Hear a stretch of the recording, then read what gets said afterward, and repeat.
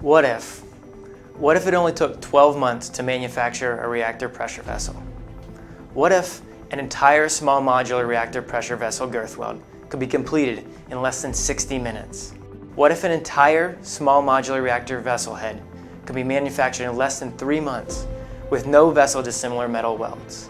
What if the industry could reduce in-service examination of reactor pressure vessel girth welds? What if vertical welds to join roll plates were acceptable without embrittlement concerns? Engineers at EPRI, NAMRC and NuScale Power are employing the most advanced manufacturing techniques to directly address these challenges by fabricating major components of an SMR pressure vessel using powder metallurgy, hot isostatic pressing, and electron beam welding to improve construction times and deliver certainty. Here's a quick overview demonstration of how powder metallurgy, hot isostatic pressing, commonly referred to as PM-HIP, and the electron beam welding technologies are being used to address various difficulties presented by traditional manufacturing techniques. Metal alloy powders are first fabricated to specific chemistries through the atomization process. A metal capsule is fabricated in the near-net shape of the desired component with nozzles, attachments, and detailed features included, eliminating dissimilar metal welds. The capsule is then filled with powder, degassed, and vacuum annealed for low alloy steels.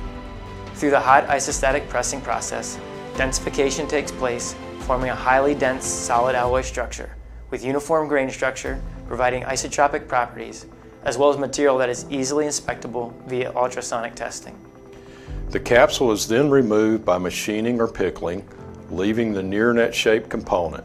The PM-HIP fabrication process provides various benefits including near-net shape, shorter lead times, easier ultrasonic inspection, reduced materials costs with less material waste in machining compared to forgings, potential to eliminate welds, mechanical properties that are comparable to forgings, and no residual stresses. For the current project, the upper and lower reactor heads, the steam plenum representative of those to be used for the NuScale Power reactor pressure vessel, are fabricated from PM-HIP. Along with the less complex geometries produced from traditional forgings, these parts are then assembled using electron beam welding, commonly referred to as EPW. This advanced welding process, performed in a vacuum chamber, is completed in a single weld pass with no filler material required. The EB welding process can perform these thick section girth welds 10 times faster than traditional arc welding.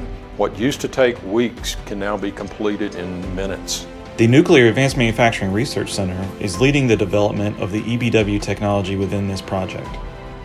Since EB welds don't require the use of filler metals, heat treatment can be employed to optimize the alloy's grain structure, restoring fracture toughness comparable to the base metal. Essentially eliminating the welds, this combination of technologies has the potential to reduce costly in-service inspections on nuclear pressure vessels. The project is applying this laboratory-proven technology through demonstration on large-scale vessel components. Because of EPRI's leadership in the field of advanced manufacturing, other organizations have embraced PM-HIP and electron beam welding and are looking at applying these technologies to small modular reactors, microreactors, and advanced reactor components. EPRI, along with others within the industry, are further demonstrating the EBW technology at full scale for SMR vessels as part of the modular in-chamber electron beam welding project. The PM-HIP and EBW technologies enable the opportunity to significantly accelerate production and reduce costs for the next generation of large nuclear components.